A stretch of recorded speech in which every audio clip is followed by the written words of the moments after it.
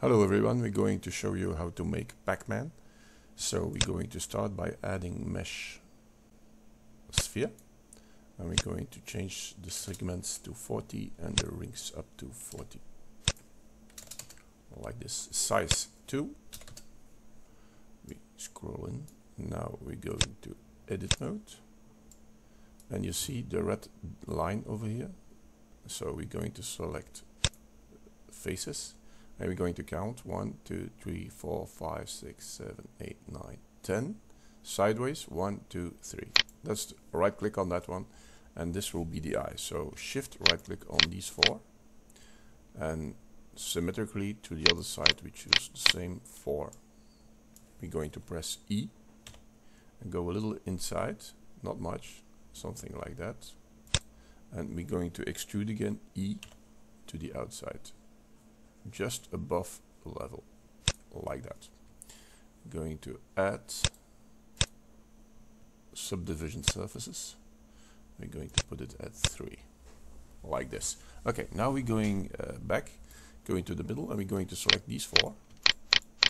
Just select one, right click on it, hold down the shift button and select the other ones. Do the same over here. E, a little inside, E again, a little outside, just above the level, like that. And now we're going to add the colors. So colors, new, and we choose yellow, switch to yellow, intensity 1, and we're going to add another color, plus. We're going to call that color black. And select that, and we say, if you selected the nose over here, we can say assign, and it will be black. And we're going to select these 4, which we're going to give the color blue. So we're going to add another color, new, blue, and we're going to choose blue, intensity 1. We're going to say assign. Okay, now the only thing that we have left is the mouth, but before we do that, we're going to apply that, otherwise you get not very nasty shapes. So going to object mode, and we're going to say apply. Good. Now we're going to add cube, which we're going to position in the front of the pacman, like this, and we're going to edit mode. So switch to edit mode.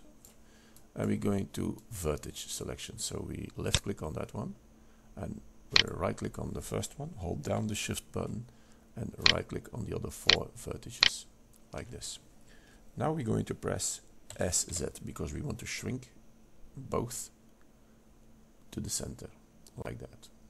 Not too far, something like this. Now we're going to edge selection over here, right click on that edge, shift right click on the other edge with the right of the click of the mouse. Now we're going to use Control B to bevel.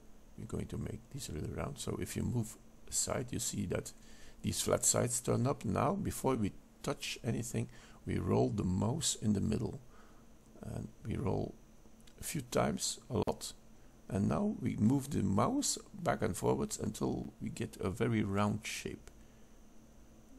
Not too much like this. It's better to leave a little opening than to go too far. Left mouse click. So this is done. Now we go to face selection, and we're going to select the right side of the face and the left side. Hold down the shift button and the left side of the face, and we're going to press S, Y. We're going to enlarge it. You could do it side by side also, it's not unimportant. So when this is done, go back to object mode, and we're going to bring in the cube into pacman, and this will be the mouth. So go. You can position it where you want. So when this is done, we're going to select this sphere by right clicking on it, and we're going to add a modifier which is called Boolean. And before we put in the object, otherwise he will calculate too much, we're going to say, instead of intersect, we're going to use differences. So select that one, and now you can select the cube. What he's going to do now, he's going to calculate now, because the sphere has a lot of faces, and floop, mine is a very slow computer, so he disappears now for a few minutes. He's already done it. Now what he's going to do is he's going to make the difference from the cube to the sphere. So he retract every point of it. Now, when this is done, you can press apply. Okay. He will calculate a few things more. And when this is done, we can switch off the cube. First of all in the screen, and then later on, this one's in the screen.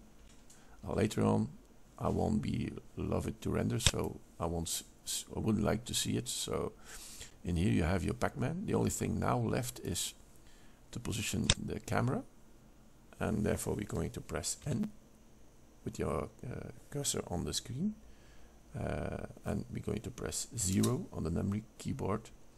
So this is rather looking okay. If this is not, lock your camera view and position wherever you want it to see. When this is done, press 0 on your numeric keyboard and unlock that, and we're going to position the light somewhere over here. Going to copy by Shift D, and we're going to position it on the other side like that. Now we're going to have a quick look. Render.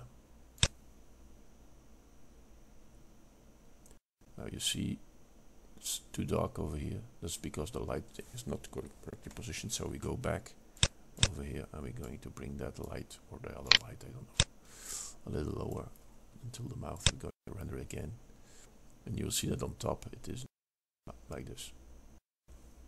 So you can play around a little bit with the lighting, and you come to a certain result. But I want to show you in a very short tutorial how you can make very easy a pacman. So if you like it, please subscribe to my channel. Thank you for watching.